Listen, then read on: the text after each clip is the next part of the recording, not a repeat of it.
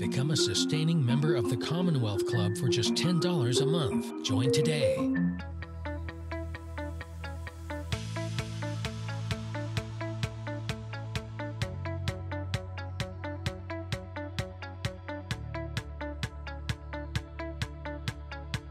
Hi everyone, I'm Crystal Contreras and I'm the director of INFORUM at the Commonwealth Club.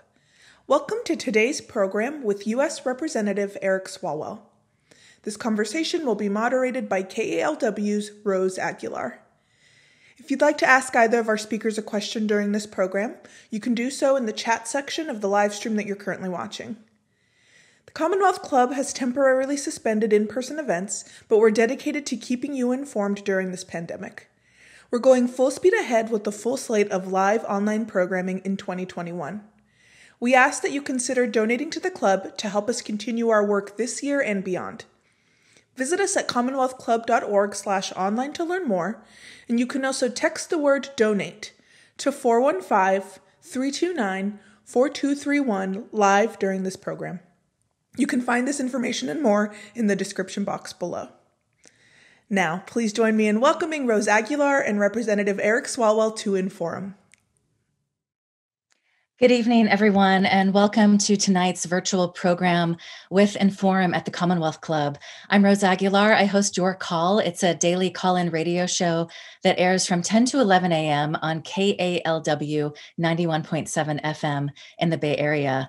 Tonight, we are joined by U.S. Representative Eric Swalwell. He represents California's 15th Congressional District. While we all watch the attacks unfold on Capitol Hill on January 6th, Representative Swalwell witnessed them firsthand in Washington. He was tapped to serve as an impeachment manager as the House voted to impeach Donald Trump for inciting the insurrection. Tonight, we will address this historic moment in U.S. history, and we'll ask Representative Swalwell what he thinks a post-Trump world will look like. If you would like to ask us a question during the program tonight, please ask in the chat section of this live stream, and we will try to get through as many questions as possible towards the end of the program. So let's get started. Representative Swalwell, thank you so much for joining us. Of course. Thank you, Rose, and thank you again to the Commonwealth Club for having me back. Well, it has been a long and traumatic 4 years for so many people. The insurrection happened just 15 days ago, just a few hours after President Biden and Vice President Harris were sworn in. They released a flurry of important executive orders. Today, there was a COVID briefing that was actually based on science. I mean, the changes are almost head spinning. And I just wonder, how has the energy on Capitol Hill changed? What is the mood like? Well, truly what a difference a day makes is sort of, the feeling around here. But it has been a dizzying last couple of weeks. I frame it as 3 Wednesdays. 2 Wednesdays ago, we were under siege as our president incited our citizens to attack our Capitol. The following Wednesday, 1 Wednesday ago, we impeached that president for the second time in his term.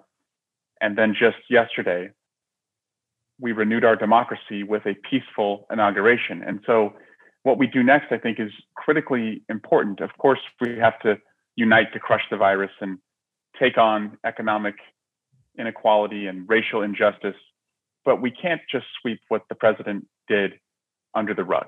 And that's really what the trial in the Senate is going to be about: accountability and deterrence, as well as disqualifying him from office, but also recognizing that never again can we allow a leader to take such a wrecking ball to our democracy. And so a lot of reforms are in place right now legislatively to try and make sure that that's the case.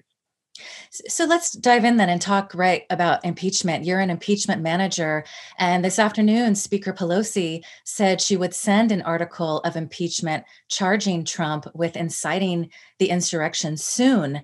But according to 3 sources who spoke with the Washington Post today, Mitch McConnell told Senate Republicans that he wants to delay the start of the trial to next month, to February, so Trump's legal team has time to prepare. What are you hearing? And really, how long can this wait?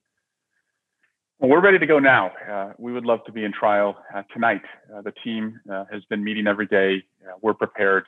We also believe that this is an extraordinarily unusual case in that the jurors are also witnesses and that the jurors are also victims. And they heard what the president said and they ran for their lives.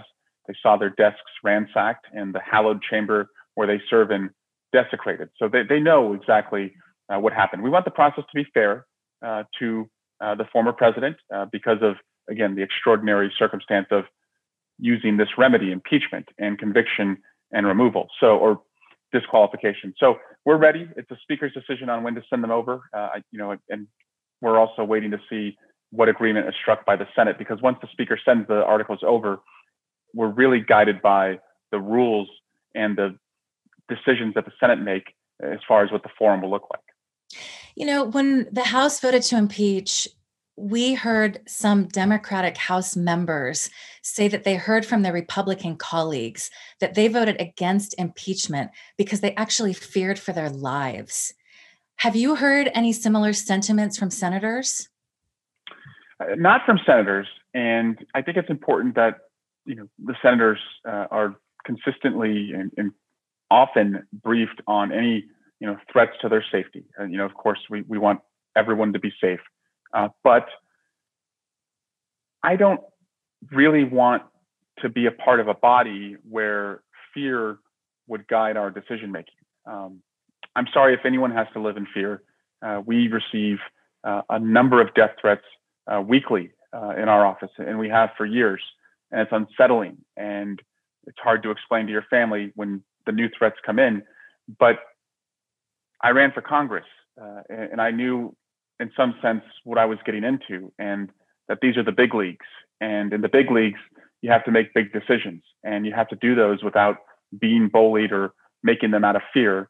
And I really hope, considering that we've already been attacked once, that we won't make a decision that could lead to another attack like this on the Capitol, because bullies will always bully. And it's really on us to have the temerity and the resolve to stand up and say no more. How do you see the Senate impeachment trial? Can you just lay it out for us? What do you expect? So again, they set the rules, and in the Clinton impeachment trial, there were witnesses. Never in recent history have there been witnesses providing live testimony in the Senate. In the Clinton trial, of course, there were depositions that were taken, and then of course video was reviewed by the senator jurors. In the first Donald Trump trial, there were no witnesses, and so of course we stand ready to see what the Senate rules will be. If witnesses are allowed, of course, we'll be prepared to present witnesses. If they're not allowed, again, the evidence here is so unique in that the senators themselves are witnesses. So we're ready. It would be a mix of arguments and trial briefs, and then of course a vote and a deliberation and a vote by the Senate. If the Senate impeaches Trump, he would be barred from running for office again. He could lose his pension, which is about $221,000 a year, his health benefits, possibly lifetime Secret Service protection, and even more. I mean, this would send a very strong message. It certainly is an extraordinary remedy, as I said earlier, and that's why we want the process to be fair. But we think that his actions have led us to do this, and we're not doing it to be punitive. As we have said, throughout the process, it's first to hold him accountable for what he did, for who he incited, and what it meant to our democracy on the day that he incited it. It wasn't just any old day in Washington. We were performing the constitutional duty of certifying the Electoral College vote. It's to deter future presidents from doing this, because no president would try and pull off a coup until the very last days in office. That's when you would try and stick around if you weren't reelected or able to do so. And so we have to show every president that we're willing to go to the last second of your presidency to impeach you and convict you in the Senate to make sure that you're held accountable. And then third, as you said, yes, because the former president, disdains public safety and our democracy, we don't believe he should ever hold office again, that he will do this again if he is allowed.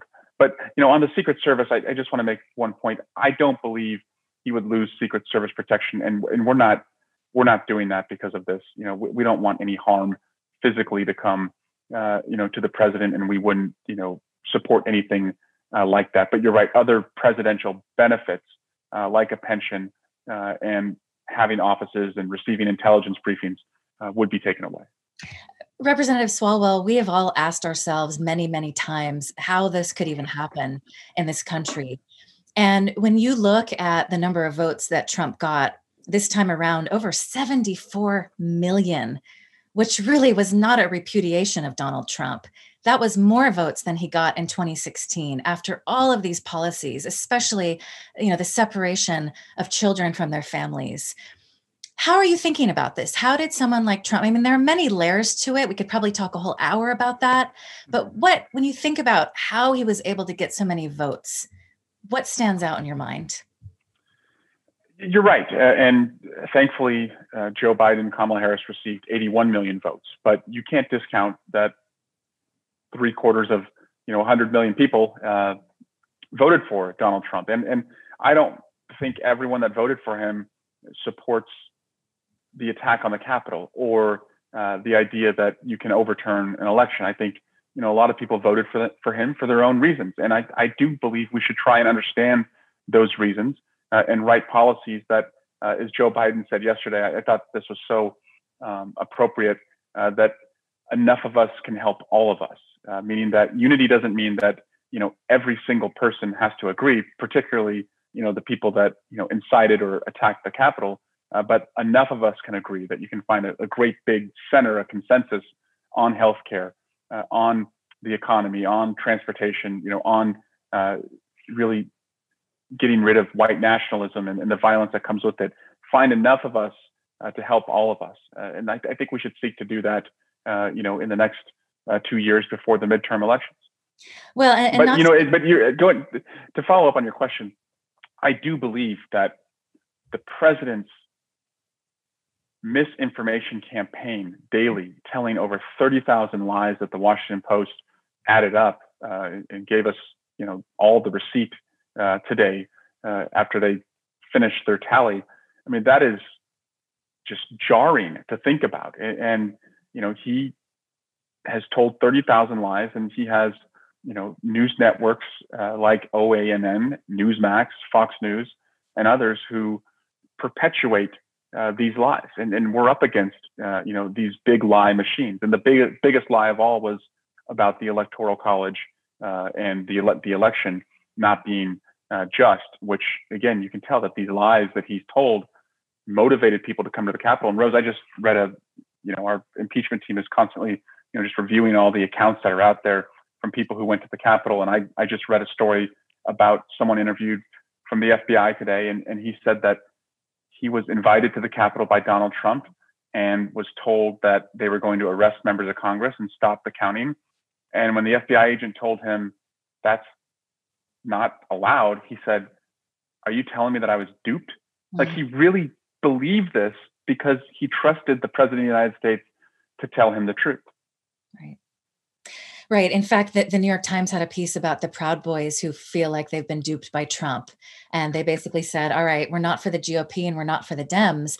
And since you brought that up, we are learning a lot more about who was actually there. According to the latest numbers, there have been about 125 arrests so far, 3 members of the Oath Keepers, a former Army captain who ran for office in Florida last year, a real estate agent from Dallas, a fashion model from Los Angeles. If you just type in your state and arrests, you'll most likely find some people. And then federal agents just today found several high-capacity firearms inside the Nashville home of the zip tie guy, as he's called now, who was arrested with his mother. It's just a wide range of people. Based on the videos that we've seen, it was 95% male, 95% white. Given what you've read and what you're learning, what really strikes you about who these people are? Well, we have to, for one, defeat white nationalism. These are people who, sympathize and align with, white nationalism. And this is the greatest domestic terrorism threat our country faces. And that's not me just opining here. That's what the FBI director, based on his threat assessment, has told Congress. And so I really believe that we need to understand how these individuals are radicalized, just as we sought to understand, how, terrorist groups that attacked us before, on September 11th and after were radicalized. We need to understand, if there's training and indoctrination that takes place, because we are learning in some of these groups, and I've read some of the text messages that the FBI has put out in their affidavits, that they have initiations, in the groups. And so certainly there's an order and structure in these groups that is beyond just keyboard warriors, showing up to a post for a rally. And so we really, I think, have to treat this the same way we did, to root out terrorism after September 11th. Also, we have to talk about the fact that law enforcement and military members were involved in this. As of yesterday, 35 law enforcement officials from 16 states have been identified as having attended the riot. This is according to the appeal. And then 12 National Guard members were removed from inauguration detail for alleged ties to extremist groups. We did a show about this today, and I was reminded of the report that came out back in 2009 under the Obama administration. And this report warned about the threat of violent right-wing extremist groups fueled by the recession at the time or disgruntled vets returning from Iraq and Afghanistan.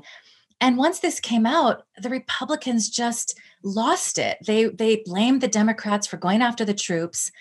And then Homeland Security Secretary Janet Napolitano apologized, and nothing was done about the report. And, there's a former FBI agent, Michael German, who has infiltrated these groups undercover. And he says, look, if this is not taken seriously, this is going to happen again. So what are your thoughts on that? Rose, it's the part I hate who these groups are and what they represent, and that it's in America, that it's homegrown. But what I most detest is that included in their ranks are current and former military and law enforcement officials. I'm the son of a police officer. I have two brothers who I'm very proud of, who work very hard as police officers in the Bay Area. I was a prosecutor, and I worked with some of the best police officers in the country in Alameda County. And I think we have to be careful not to, describe this in a way that people look at police officers and think, well, are you in one of these groups? Can I trust you? Will you protect me, or are you with them? But we can't look away, as you said. And in the past, we've not taken this on. And I think we need to really, call upon law enforcement and the military, themselves to step up and say, this is not who we are. And we will, get anyone who are in our ranks out, who are, engaging or supporting anti-government, anti-African-American or Hispanic culture. Any white nationalist should not be in any of our law enforcement or military. And we have to have those hard conversations. But I think we can do it in a way that it's collaborative with law enforcement, because the people I know, the people that, I hold up as heroes, they are disgusted that people like this could be in their ranks. So I don't think this has to be, us versus law enforcement. I think we can all collectively come together to defeat this great threat our country faces. And Joe Biden became the first president to really strongly repudiate white supremacy and domestic terrorism during an inaugural speech. It's really the first time it's happened. So what do you think needs to be at the top of this administration's list to really deal with this crisis? I think we need to set up in the Department of Justice, whether it's at the FBI or, whether it's, with the prosecutors there, a task force on defeating white supremacy and white supremacy groups that bring violence. Again, we need to look at this the same way that we looked at defeating terrorism after September 11th, and expand the resources that we have, find the groups, stop the radicalization, because these groups could bring Oklahoma City like outcomes, where federal government buildings are targeted, or to prove yourself, in a initiation ceremony, taking on innocent Black and brown Americans and targeting them for violence, as we have read about as a part of the initiation in some of these groups. So I really think we have to take this on with the same seriousness that we did post September 11th. And sadly, Representative Swalwell, there are more guns in this country than there are people. And I hate saying this, but we have to be realistic. All it will take is one person with one of these ARs to do a lot of damage in a short amount of time. How are you all planning to take on the gun issue again? So Rose, a couple years ago, I proposed banning and buying every assault weapon in America. There's about 300 million of them. And I thought that just banning them would not be enough, because if you grandfathered in the 300 million that are in our communities, it would take over 100 years before they cycled out. These weapons are military style weapons. They're made to last for a very long time. They're durable. That's why I proposed not just banning them, but buying them, as was done in Australia and New Zealand very successfully. One of the individuals who went after me, attacked me for a very long time on Twitter and Facebook, and provoked a lot of death threats that came my way, was one of the individuals who was charged yesterday for storming the Capitol. And these are exactly the people who I worry about having assault rifles. That if you're willing, to storm our country's Capitol, break 6 different police barriers, stomp on police officers, spit on them, beat them, kill them, you're exactly the type of person who should not have an assault rifle. And so I hope that what comes out of this, one of a phoenix that comes out of these ashes would be, we finally end gun violence in America and recognize the true threat that we face when you have dangerous weapons in the hands of the most dangerous people. So the House could easily pass another good bill, but then you have a 50-50 Senate. Frontline had an amazing documentary looking at how the Republicans went after Obama about every issue. And after Sandy Hook, Obama thought that gun bill was going to pass the Senate. And it just speaks to where we are right now. Breitbart got a hold of a few names of the Republican senators who were going to vote yes, and they railed on them day after day after day. And guess what? They flipped their vote. And Obama was floored. He had the parents of the children who were killed behind him having to apologize to them. So a 50-50 Senate does not guarantee that a gun bill will pass. What are your thoughts about what's going to happen in the Senate? Well, the American people want a gun bill to pass, and a lot has changed in our country since 2012, when those beautiful children were slaughtered and their teachers. Parkland happened, and post-Parkland, where those students, unlike the Sandy Hook babies, those students were able to articulate the loss of their fellow students, and then they organized, and they had these 50-mile marches, and they were a part of an effort that defeated in the midterm elections in 2018 19 NRA A-rated members of Congress. And in the last 2 elections, 2018 and the most recent election, more money was spent by gun safety groups than the NRA. And so I do think the dynamic has changed here. And so members of Congress should no longer fear the NRA. They should fear the moms, because the moms have spoken and they've organized and they've voted out people who are on the wrong side of this issue. And so I do hope that despite having a 50-50 Senate, and considering that a number of Republicans are up in 22 for re-election in the Senate in battleground states, that we really have an opportunity to do something. And we have to do it in the first 100 days. These kids, they made themselves vulnerable in how they put themselves out there, to engage politically. They're expecting results. And I told them, don't give us a free pass. Don't give Democrats a free pass. We have to ourselves be unified to bring this forward in the first 100 days. One more question about the riots. Do you have any updates about whether lawmakers were involved? 31 House Democrats are asking for an investigation on tours given by members on the day before the insurrection, even though we don't have any tours because of COVID.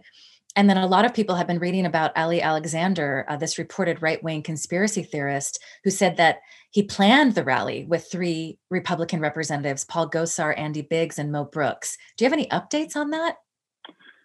I know that, as you said, tours were not allowed, or the public was not allowed in the Capitol. The only way someone could get in would be by a member or their staff. And frankly, most staff aren't even in the building because of COVID restrictions. And so it is disturbing and alarming that people have said they witnessed, groups in the Capitol who were wearing similar, T-shirts and paraphernalia as to what they would see the next day when the Capitol was attacked. That should absolutely be investigated. And if any member was involved in, aiding or providing comfort to those who attacked us, they should be removed from the Congress. They may even be subject to criminal prosecution. But right now, I'll wait, but expect and hope and demand, frankly, that an investigation take place. And the Speaker has already asked a retired general to be a part of a review of what happened that day. Going back to how we got here, I think about voter suppression. I think about gerrymandering. I mean, how else could you get a QAnon person elected to Congress? And, we live at a time when the minority rules, right? I mean, thinking about Trump not even winning the popular vote and appointing so many judges to the courts who will be there for decades to come. H.R. 1 in the House really takes on these issues. Can you give us an update on where that is and will this come out again in the first 100 days? Well, the fact that the number of the bill is, I think, telling, because I tell my constituents, if you know the number of the bill, that shows how important it is to you, because we have 10,000 bills that are introduced every year. And of course, this is the first one that was introduced. And this is the John Lewis Voting Rights Act, essentially to get rid of dirty money and dirty maps in our politics, to restore the voting rights protections that the Supreme Court back in 2014 gutted out of the Voting Rights Act when they found that there was no longer systemic racism in our country, which I think we all have seen since then that that's just false. And so it would, get rid of the purging of voting rolls, the long lines, the redrawing of polling locations. One example that we cite in our legislation is a Texas polling place that is inside a country club, where you can imagine, if you don't belong to the country club, how uncomfortable you would feel if you had to go vote at that location. And so really making sure that every American is able to have access to the polls. So we're going to be seeking to pass that in the first 100 days.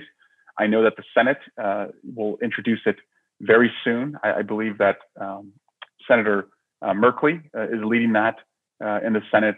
And again, we have to make these changes, because my fear is that Republicans, particularly in Arizona and Georgia, even the honest Republicans who stood up and did the right thing, that they're going to be primaried for doing that. Whether it was the Secretary of State in Georgia or even the governor in Arizona, that they will be primaried, and state legislators who supported the counting of electoral votes and sending them to Washington, who are Republicans, will be primaried. And if they are primaried, I think the people who would come in will learn from the deficiencies, the perceived deficiencies of what happened in 2020, and really work, to rig the election in 22 and 24. So we have to get these voting rights reforms federalized and in place before the midterm election. Well, speaking of 2022 and 2024, Representative Swalwell, I grew up in Petaluma, California, and I have seen a lot of changes that I just don't like. I just drove up to see my parents last weekend, and there were so many homeless people on the streets of Petaluma. I mean, you see it in the East Bay in your districts. Here in San Francisco, I live near a lot of people who are unhoused. Inequality is huge in California. Poverty is huge in California. COVID just made it worse. So many small businesses are closing. I can just go on and on and on. We all know. A lot of people are saying that the Democrats have to deliver for the people. Otherwise, you could lose the House in 2022. And I know we're only on day 2 of the new administration, but we could, if people don't see tangible changes in their lives, we could get someone worse than Trump in 2024. What are your thoughts about that? And we face, Rose, challenges unlike any time in our history, with a pandemic, racial injustice, widening economic inequality, the effects of climate chaos on our planet, and just, unrest around the world, and the alliances that we've lost. And so there's a lot of work ahead. But as you said, it really comes down not to the 30,000-foot level on these issues, but, am I doing better and dreaming bigger? Am I able to, pay my bills, climb out of, credit card debt, send my kids off to college without worrying about how we're going to afford it. These are the kitchen table issues that people worry about. And frankly, will my kids be out of my living room and back in their classroom? Can we crush this virus? Will we all have vaccines by the end of the year? So yes, there is tangible things we can do. I believe, getting $2,000 stimulus checks out in the first 100 days is critically important for COVID relief. And I hope that's one of the first pieces of legislation we pass in the next couple of weeks. Also, as I said, crushing this virus and seeing it as a way, to unite the communities across America by having all of us play a role in getting people vaccinated. If you're not the inventor of the vaccine, if you didn't manufacture it, if you didn't put it in someone's arm, you could be a community volunteer who helps get the immobile driven to a vaccine site or bring a vaccine to your community. I think there's so much that we can do if we're called upon to do it. And yes, on climate, if you talk to young people, they're very, very fearful and pessimistic about what the future is going to look like for them. A high schooler in Livermore, California told me recently, and I don't know why she's thinking about this. I understand why she is, though, that she doesn't think she wants to have kids when she gets older because she believes that would be the generation that would see the end of the earth. And that's a terrible thing to listen to a child say, but that's how real they feel the threat of climate is to them. That is so sad. And I've heard that from so many young people. I also want to ask you, Representative Swalwell, as a representative, I just wonder if you can kind of talk to us about where you fit when it comes to change. Because what concerns me is that because of the way our media system works, I feel like people are so focused on DC and they don't even know who their supervisor is or their state assembly person or their state senator. They don't know what's going on in their own backyard. Now, a lot of the problems that we face at the local level, we cannot address until we have federal legislation. Like we need more funds for the homeless. We need more funds for education. Sometimes money is just needed. That's just a fact. And so can you just talk to us about where you see your role in creating change at all levels? Because like San Francisco cannot, or Alameda, let's say, or Fremont, right, cannot solve homelessness on its own. It also needs the federal government to act. I was a city council member, and before that, I was a planning commissioner, and before that, I was an arts commissioner, despite not knowing anything about art, which is why I was told I should apply for that to understand my local community.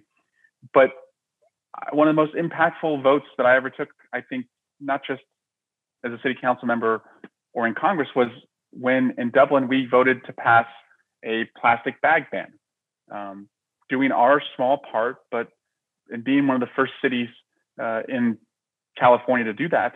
And now that is the norm for most counties, not just in California, but in the country, that you would pay more for a plastic bag and it would be discouraged.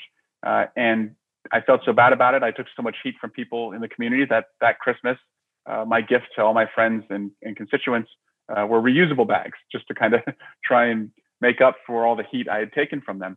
But you're right, decisions we make at local levels are incredibly impactful. And you don't have to see it as, well, is it really a big deal? It's just a plastic bag ban in one small city. I think if you recognize that what you do can be a part of a bigger solution, and if you inspire others to follow, other hands and other hearts can also make a difference. And so I think that's why it's important.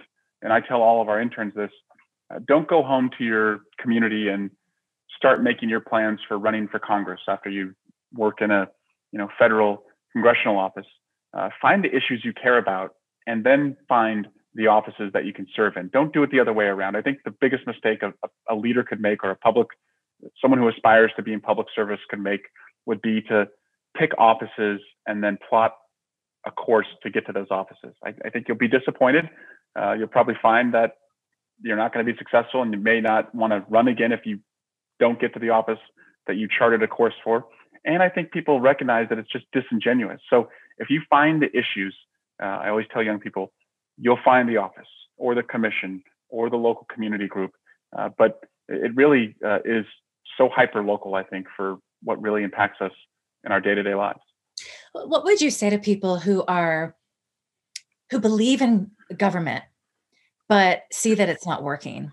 And, given that I've grew up in California, Northern California, I know that a wide majority of cities are run by Democrats. Democrats have a supermajority in Sacramento. And yet we have so many problems. We have massive poverty, inequality, so many unhoused people. How do you explain that? How do you explain, this is another big conversation, but how we got to this point. We're in a state with so much money, obscene amounts of money. There is so much suffering. I think a lot of it, we have to take personal responsibility for like how our decisions affect the whole. And a frustrating decision that I would often see is that, everyone's for protecting the environment and addressing climate change until the tiniest piece of legislation or regulation affects their community. Sure, have dense housing or transit-oriented development near, BART, but don't do it near my home because it's going to bring down, my home value, or it's going to bring people into my community that we don't want. It'll make us less safe. And I saw that a lot as a city council member. I still see that today a lot in Congress. And I think we're better than that. And I think it's really on leaders, though, to explain, why these decisions are, for the good of the whole. And so, yes, there's a lot on government and just, not functioning or not reflecting the will of the people on guns, on climate, on immigration, on healthcare. We're so, out of balance of where people are when you look at what is actually passed in Congress. But I also think just as citizens, we also have to recognize that, it can't just be me. Like we have to really think about, the least among us, and how do you lift them up? And how do you make sure that our kids are going to be on an earth that thrives and is going to be around? And so it's hard, and I'm guilty just as anyone else is, of looking at decisions about myself and my family first. And I try and challenge myself, not to do that. But I really think it has to be both personal responsibility of the individual as well as the government inspiring people to believe that as communities, we can solve these problems, and we're all going to be better off when we do. And I want to bring immigrants into this because so many undocumented people work so hard in the state of California. We've done so many shows about farm workers, about garment workers in Southern California who are making masks, and yet they don't even make minimum wage. Now, Biden's executive orders, it's just incredible to hear what immigrants are saying today, how they're finally able to breathe again because they know they're not going to be deported. And there's going to be a possible pathway to citizenship for 11 million undocumented people. But it's just, I guess it's so hard to fathom that in a state like California, that farm workers would struggle so hard to eat the food that they're picking and to ensure that their kids are going to have a decent education. It's just hard for me to wrap my head around that in a wealthy state like this. It's not right. It shouldn't be the case. And I just think we're better than that. And today I saw Kevin McCarthy, the Republican leader, after yesterday telling Kamala Harris and Joe Biden he was proud of them in the Capitol, standing in the Capitol where he had helped incite an attack on just 2 weeks before. And then today at his press conference, he leads off by saying Joe Biden is allowing 11 million illegal immigrants into our country, and that's the exact number of people who are unemployed in our country, and who's looking out for them. And it's just like 24 hours hasn't been passed since Joe Biden is inaugurated, and he's, politicizing, such a emotional and complicated issue that doesn't have one wave the wand solution. And Joe Biden, I think, recognizes the humanity of this issue. And I just think the economics of this issue, if that's all you care about and you don't care about human suffering, the economics of this issue show us that we all do better when we have, an immigrant workforce, that this country, thrives when you look at the Fortune 500 companies by people who immigrated here or are the children of immigrants, because it's just a culture of immigration, of resiliency. And that ends up doing pretty well in business. I'll tell you what I want to go away is something I'll never forget. When I was a prosecutor, sometimes I'd get a ride home, from a police officer or an inspector in the DA's office. And I remember pulling up to my house, and next door, my neighbor was having work done on their house. And I don't know the immigration status of the people who were working in the house, but the first couple of times that I got dropped off in a police car, like they would freeze and they were scared. And I just hated that feeling if they were undocumented, that they thought that a roundup is about to happen. And I'll never forget that. And no one should have to live, with that fear, that's the case. And that's the reality for, 10 million plus non-citizens in our country right now. And I think we can do better than that. Mm-hmm. And we should also point out, in case listeners have not heard, Biden's going to ask agencies to begin reuniting separated families, which is just really on so many levels incredible. Representative Swalwell, we're getting a lot of questions. So I want to start asking you some questions from viewers. A lot of people want to know what it was like for you on January 6th. Was it as scary as reported? And how has living through this insurrection really changed you personally? I never thought that the Capitol would be breached. I was sitting on the floor and was sitting with a couple colleagues. Barbara Lee, our Oakland representative, was sitting just next to me, and we were all showing each other on our phones the footage outside. And we knew there were people outside, but we thought, like, this is the symbol of democracy to the world. They're never getting in here.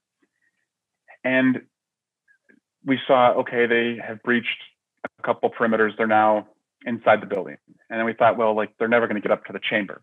And then you see them on Twitter running upstairs. And at that point, that's when Speaker Pelosi was ushered out of the chamber. And a Capitol police officer went to the podium and told us that many of these individuals were just outside. And let's call them terrorists, because they are terrorists. That many of these terrorists were just outside the chamber, and that under our seats were gas masks, and that we should pull them out in case I have to use, tear gas, and that our chairs are bulletproof, and that if we were to duck, under them and gunfire came into the chamber, that we would be okay. And I'm still thinking that there's just no way. There's no way that they're coming in here. Like, this is the United States Capitol. Like, surely we were prepared, and they're not going to get in here. And I still felt okay. My wife was texting me because she was seeing the images. And it was only once the chaplain of the House went up to the podium, unannounced, but uninvited. She just went up to the podium and started offering a prayer as all this chaos is going on, the smashing of windows and the pounding on the door. It was only when she started offering a prayer that I thought, okay, the Capitol has fallen, and we're going to have to leave this floor, which I never thought we would leave. And I sent a text message to my wife that no one should ever have to send. She said, "Are you on the floor still?" And I said, "Yes. They apparently have bombs," because we were being told they had explosive devices. And then I told her, "I love you very much, and our babies." And I didn't know what was going on outside. I didn't know if we were going to get out of there. And I know other colleagues of mine were making the same text messages. At this point, she told me, never send me a text message like that again. My only regret is that I didn't call her, but it was so chaotic, and we were getting instructions. And my best friend, Ruben Gallego from Arizona, was nearby, and he had served in the Iraq War. And I went over to Ruben and I said, okay, let's just stick together. And Ruben's wife had been texting me to make sure I watched him. I think she was worried that he was going to try and, stay back longer than he should. So I told Ruben, I said, let's take off our coats just in case we have to fight our way out. We don't want our coats on. So we took off our coats and loosened our ties. And he grabbed a pen and said, find a pen in case you need to use a pen. And then the police found an exit route that they thought was secure on the south side of the chamber. And on the north side, they were stacking chairs where the glass was being smashed and the terrorists were trying to come in. And so they told us, okay, time to leave. Everyone's got to go. And I'm like a rule follower. So I'm like, okay, police are saying leave. We got to go. And so I start going through the evacuation route, and I see Ruben is standing on the leather chairs, screaming at members who were in the gallery one level up, who were trapped up there as to which door they could run to get out. So I went back to try and get Ruben, and I realized he wasn't going to leave. And I just asked him, what can I do to help? And he said to just direct the people in the gallery. And so as I was doing this, I noticed a couple of Republican colleagues were pushing furniture against the main door that enters, that leads into the House chamber. And then finally, Ruben and I left, and we went through a lot of narrow hallways with a couple hundred people, a lot of staircases, and went to a secure room. And it was actually for a couple hours in the secure room, I was finally convinced that it was over, because you just didn't know at that point how secure it was. And they said it was a secure room, but I thought the chamber was a secure chamber that we were in. So I guess so I'm still angry that a president of the United States would incite this.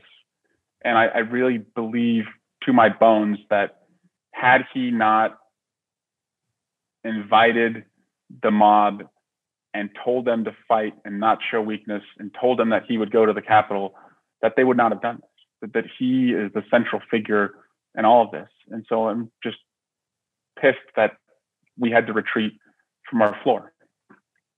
And that is exactly what he and Rudy Giuliani said at that rally right before everyone took off.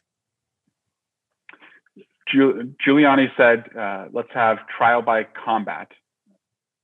And Mo Brooks, who spoke before the president, said, let's go up there and kick ass and take names. And of course, the president said it's going to be a wild time, called the people who were before him a cavalry. So again, he had used language, and by the way, he knows the power of his words. Just a couple months before, he was calling on people to liberate Michigan and liberate Wisconsin. And then what did people do? They went to the state capitals looking just like the terrorists who came on January 6th, in their camo gear, in their body armor, carrying their assault rifles. So that was almost, a trial balloon or a stalking horse for what would come. Right. And then you have to think about the attempted alleged kidnapping of Governor Whitmer. Right. Again, the president knows the power of his words and what his followers, who he has radicalized, are willing to do. We have another question. What is your view on expelling or refusing to seat representatives and senators who engaged in sedition? I think, we have to have an investigation to understand what people did. Look, to me, there's a difference between someone who voted to not certify the Electoral College count. That's a vote. I don't agree with the vote. I hope they pay a political price in their district, but there's a difference between that person, and there were 139 of them in the House, and Lauren Boebert, who is tweeting out 1776 and is tweeting the speaker's movements when we're being told not to say anything about the security situation that was unfolding, or a Mo Brooks or a Paul Gosar or Andy Biggs, who helped organize these rallies. I think there's a big difference between those individuals and the people who took, I think, a disgraceful, dishonorable vote.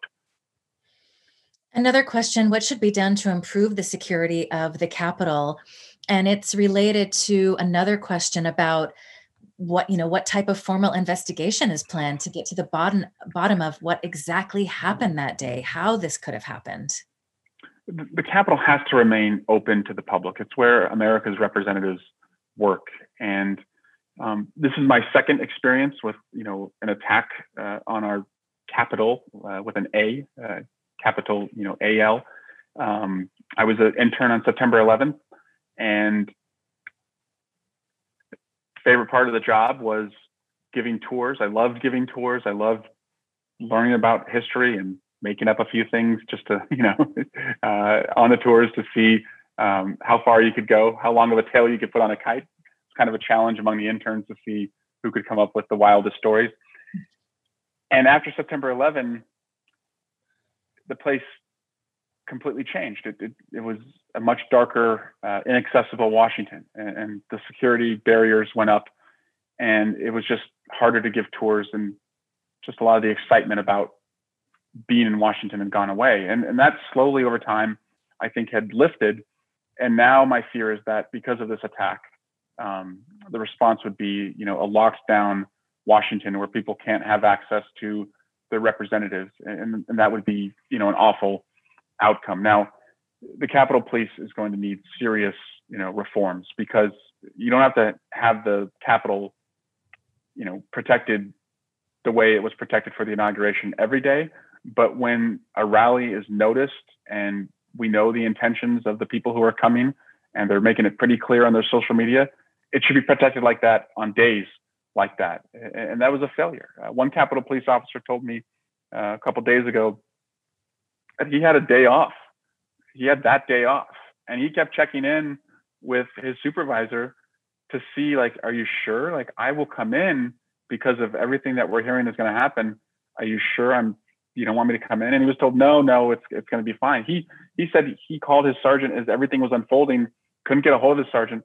So he just suited up and went down there without even being asked, just to jump in and help his colleagues. I mean, that's how unprepared they were. Hmm.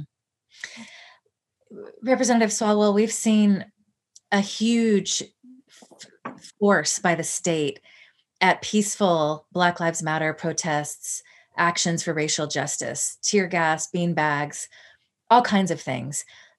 Another question is, do you agree with the sentiment that January 6th would have gone down much differently if these protesters had not been white? Absolutely. Yes. And it's hard to listen to. It's not hard. It's sad to listen to my Black colleagues who immediately expressed that sentiment within hours of the attack, that just months ago, the Capitol was fortified because spontaneous Black Lives Matter protests were planned. This was a planned event, weeks ahead of time. They called it Stop the Steal. And just in the name of the event, Stop the Steal, suggests that you are capable of stopping something from happening. And if you're not an elected representative, the only way you could stop it would be by violence. And so that's what's so unfortunate here, is that with just a couple of days' notice, they were able to fortify the Capitol for a peaceful Black Lives Matter protest. But with a lot of notice, and white terrorists who came, the Capitol was essentially wide open. And I mean, the message it sends to Black and brown people that this could have happened so easily when, a Black man is on his way to the protest and he gets arrested. BuzzFeed had a great piece about the Black officers that day who said that they were called the N-word multiple times. Yep. They felt like they were just left to fend for themselves in front of a 95% majority white mob. One officer shared that a Black officer observed a number of off-duty officers who were in the mix with the terrorists, who were terrorists themselves, if you're in the building doing that, who were flashing their badges as they were running through the Capitol, as if to suggest, like, I'm cool, like, don't worry about me, I'm also law enforcement. And I mean, just to think, if that's not the height of white privilege, right, to flash your bat, to think that you are able to do something that no one else is able to do because you're a law enforcement officer and you're white. There just needs to be, I think a lot of, communities of color worked so hard to get out the vote. Georgia, Arizona, these states. And when you think about it, someone just mentioned this number the other day. It's about 44,000 votes. If Trump had gotten 44,000 more votes in just 3 states, he could have won the Electoral College again. That is a tiny amount of votes. And communities of color are saying, you know what, we showed up and we do not want to be forgotten again. And that's why I think the Voting Rights Act has to be passed, immediately. Ideally, first 10 days. And I know there's the speaker, it's a big priority for her, not only because it honors John Lewis, who we lost last year, but because of legislatively what it would mean. And just to go back to what we had said earlier, I do fear that in some of these states, there's going to be blowback against the Republicans who did the right thing. And you're going to see more extreme views represented that are going to make it a lot harder for people of color to vote. Well, that's where we have to be on that and continually report on that. We have Representative Swalwell. It's an INFORUM tradition to ask all of our speakers the following last question. What is your 60-second idea to change the world? It's funny you ask, and I thought about this because I've been on the show before.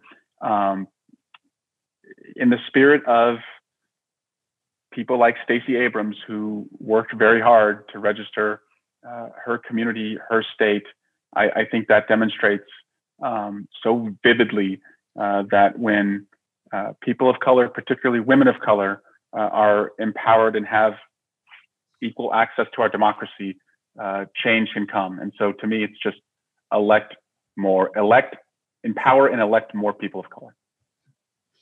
Well, thank you so much, Representative Swalwell, for your time. Thank you for joining us tonight at INFORUM at the Commonwealth Club. And if you'd like to watch more virtual programs or support the Commonwealth Club's efforts in making virtual programming, they've been doing really an incredible job under COVID, please visit commonwealth.org/online. I'm Rose Aguilar. Thank you so much, Representative Swalwell. Thank you so much, Rose. It's really been an honor to be with you in the Commonwealth Club.